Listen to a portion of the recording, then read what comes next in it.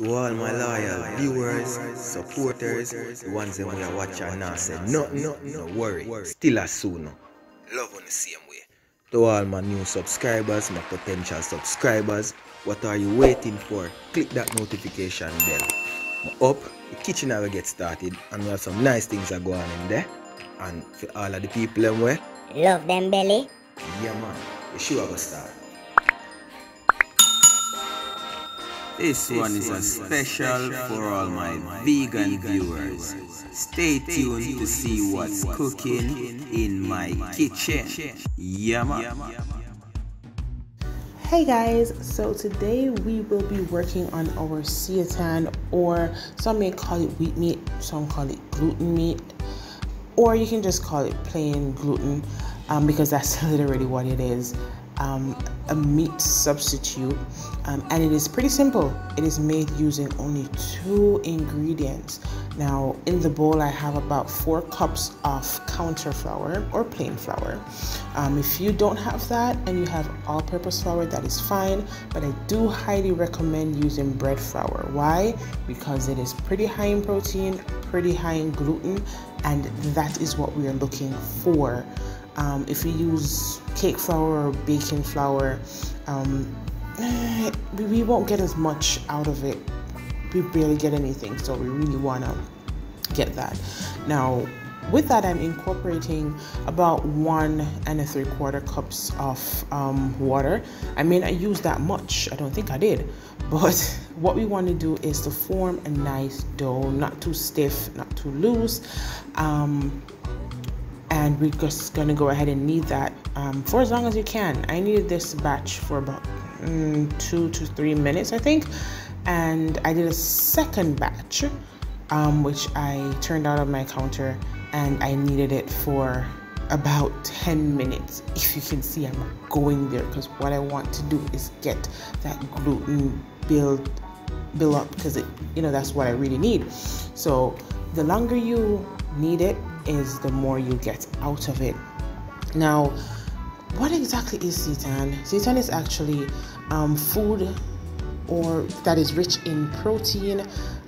It's made from wheat flour and it is used as a meat substitute.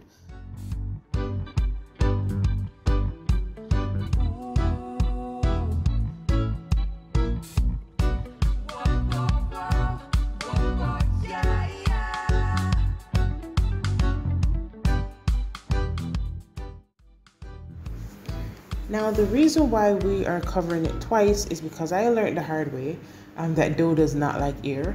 So we want to ensure that it is not exposed to any form of air while it is being rested, and this will prevent our dough from hardening. So we want to ensure that we put it in a nice cool place and let it rest for that way the gluten, as I mentioned, can relax and we get our maximum results from it.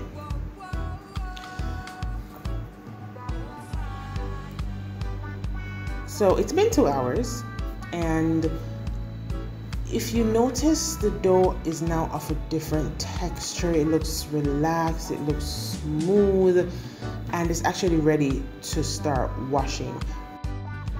One trick to know that your dough is ready: when you press into that dough, it doesn't have the spring back, it slowly bounces back. That is when you know it's perfect and it's ready to be washed. Now, to wash the dough is pretty simple. Just grab your bowl, grab some water, and just begin to knead that dough into the water. You strain it off and then you go again. Now, it will take about 3 to 4 washes before it is completed. It took me about 4 washes before I got to that ideal texture that I'm looking for. In the beginning, it's gonna fall apart and you're gonna be like, oh no, I spoiled it. Don't worry, you didn't. You're perfectly fine. Just keep going, keep at it, and you'll be fine. It will fall apart and sort of feel a little slippery. That is the starch beginning to separate from your protein. So the longer you knead it, the more you will get rid of that starch. Now you can save that water and you can make bacon. I know, bacon from flour. It's weird. But we can make bacon, or you can actually make pasta from that water. I will try that out and I'll let you guys know how that turns out.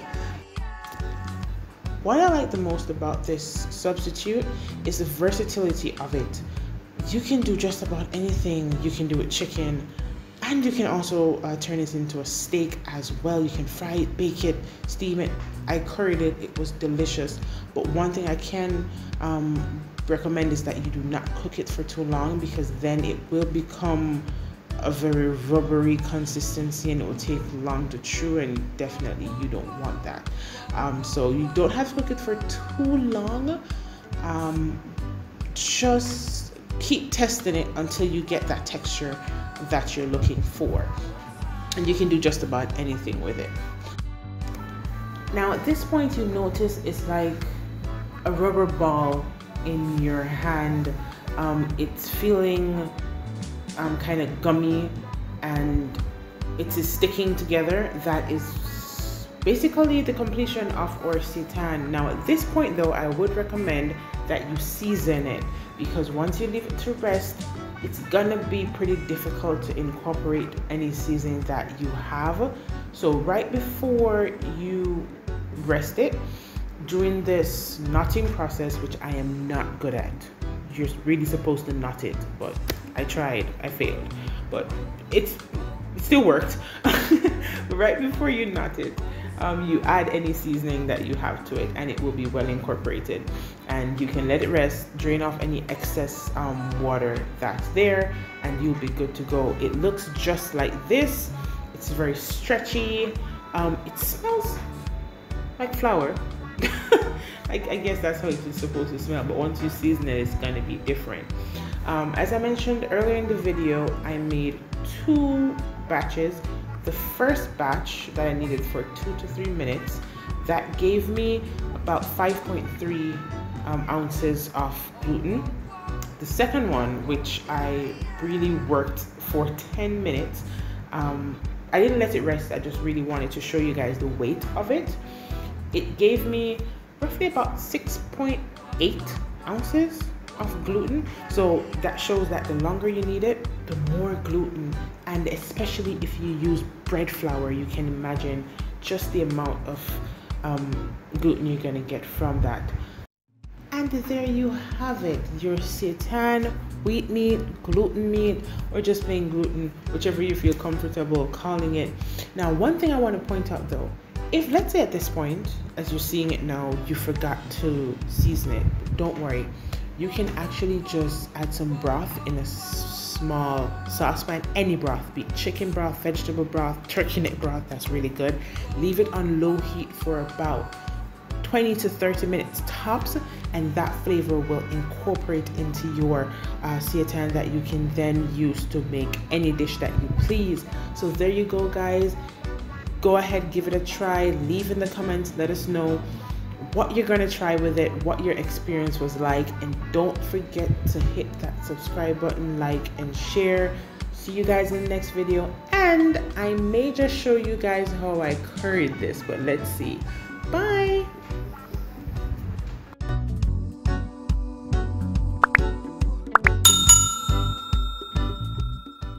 Thanks again for tuning into Nate's Kitchen. Please remember to subscribe, hit the notification bell for any new content we drop. Yeah, man.